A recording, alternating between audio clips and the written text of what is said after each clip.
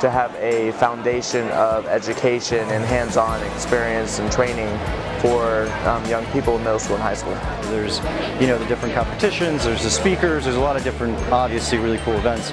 But more than anything, I think it's like every person here is just like amped up. It's giving them ideas and thoughts and things that they know that they can do later on in their lives. So you guys encourage me to be the best I can be because I see how hard you guys work to be the best you can be. Because that's what we're here to do. We're here to win, We put so much hard work and practices into this, and I just hope we win. Anyone can be curious and go find answers, but what separates those people from journalists is their determination and drive to share their findings. I love meeting all the new people and doing all the different contests, and Sweet 16 is just so great. It's overwhelming, but just such a great experience. I could never ever miss it. So we thought this would be a great venue.